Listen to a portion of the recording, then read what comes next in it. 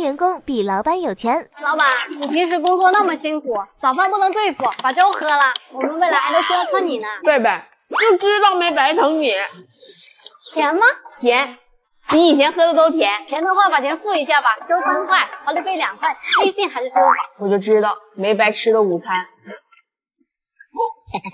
这公共区域也需要大家爱护啊，要把公司当成家。谁把这里收拾一下，把该扔的扔了。不能扔，这都是钱。哪儿呢？这些瓶子啊，值好几块钱呢。想买你别用我的纸，再用就给钱了。这孩子也太抠了。哎，不行，我要去上个厕所。哎，不行，来不及了。回公司有什么来不及了？我这才是真来不及了呢。停车场可以免费停车半小时，还有3分钟，正好半小时。多出来的停车费我出还不行吗？不行，我不能在这儿，我1分钟。老板，公司已经亏损80多万了，如果再催不到欠款，以目前账上的钱，我们连下个月房租都交不起。我想了很多办法都没用，最后真的不行的话，就只能通知大家解散。别呀，不就80万吗？我来补。贝贝，别逗了，这是80万，不是80块。对呀，我认真的，800万我也可以补呀。支付宝到账800万元。贝贝，你哪来这么多钱啊？我爸是财政集团董事长，这点钱对我来说，强盛，那你真是那么抠啊，那么会过日子干嘛？因为我父母说了，该省省该花花嘛。我真是太感动了，太感谢了。老板，你记得赔我1包新纸巾，你用太多张了。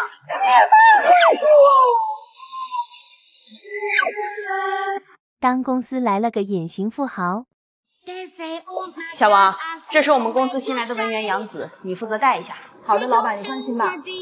你好，王姐，请多多指教。你就不能有一件事是自己完成的吗？没能力你打什么工？这点小事都干不好，赶紧回家待着吧。小王，你就是这么对待新人的？你也是从实习生这样一步一步走过来的，刚一毕业就要适应这种新环境，难道你忘了当初的自己了吗？是他。行了，这个实习生我自己来带。杨子，你去把这个文件的错别字复核一下。好的，老板。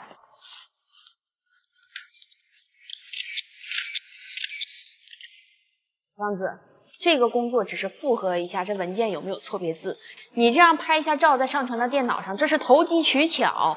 我知道你们这些年轻人喜欢用些高科技，但是电脑总有出错的时候，这种文件呀还是要人工处理。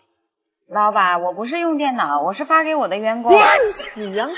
对啊，我成立了一个30人的小公司，专门处理我的工作。处理你的工作？你是指你在这里的工作，还是就是我在这里的工作？看来我是误会小王，你还真没有一件事情是自己完成。记得关注我哟。当公司来了个富二代。老板，不好了，这个项目我们没有拿下来，李总交给别的公司做了。我知道了，这也太不公平了，我们各方面都比别人做得好。没有什么公平不公平的，你生气就是因为我们没有拿下这个项目，想开点，这都是经验。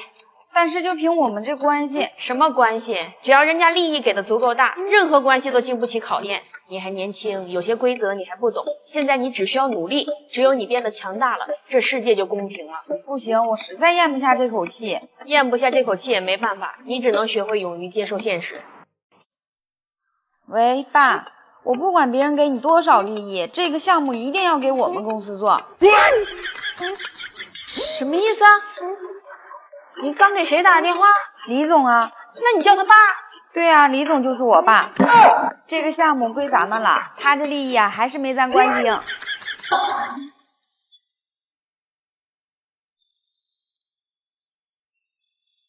当员工比老板有钱。阿姨，你拿这个袋子干什么去了？我找了一圈都没找着你。老板，我刚刚上楼上去了。上楼捡瓶子去了是吧？哎呀，这几个瓶子能值多少钱呢？以后公司的瓶子全给你，以后不要出去捡了啊！工作时间不能够离开工作岗位。知道了，老板。等一下，阿姨，我这还有点纸皮，你拿去一起卖了吧。我知道你家庭条件不好，以后有什么需要的你就跟我讲，别客气。不用了，老板，你自己留着吧。哎呀，阿姨，你就拿着吧，平时我又不卖废品。阿姨，这怎么回事啊？这是违法的。老板，你误会了，我刚上楼不是捡废品，是去收房租的。房租？这栋楼都是我的。我姐的折拨姐就是为了方便收房租。老板，你心地善良，这个月的房租我就不收你了。谢谢阿姨。但是你拖欠上2个月的房租该交吧？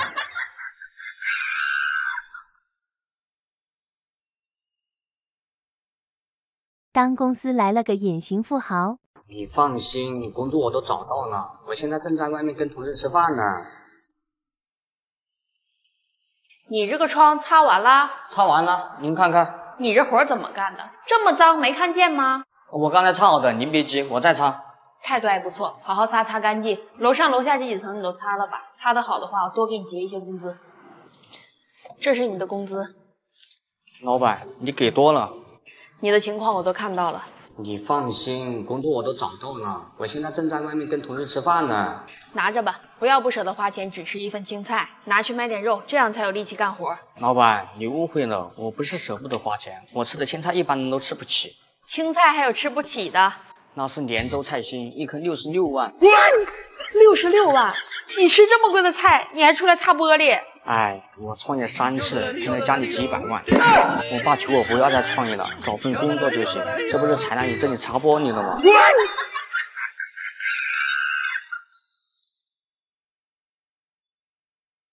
当员工比老板有钱。张总，约好的今天下午您没忘记吧？没忘。那好，我在公司等您过来。别急，我这边过不去啊。我正准备跟你说了，我今天下午临时有事要出去，去不了你那边了。那请问您这边什么时候方便啊？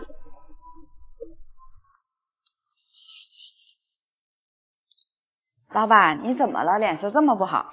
上个月谈好的投资人突然说今天没空过来，这可怎么办？那就下周再约他呗。可是这周5如果再没有投资人投钱，我就得卖房给你们发工资交房租了。本来说好的3000万的投资，看来这就得泡汤了。这个叫张国强的太不靠谱。谁？张国强？对呀。老板，你把他的资料给我看看。这是我爸司机张叔。你就吹吧，你爸司机投资3000万，投资我们公司。是真的，老板，你等我打个电话。喂，爸。杨子啊，什么事？你今天能给张叔放个假吗？干什么？我今天还要出差呢，需要他帮我开车啊。哎呀，你就别问了，就当帮我个忙。好吧。突然行程有变了，我下午准时过去签。好。他真是你爸司机？是啊。你家到底干什么？也没什么特别的，就是普通人家。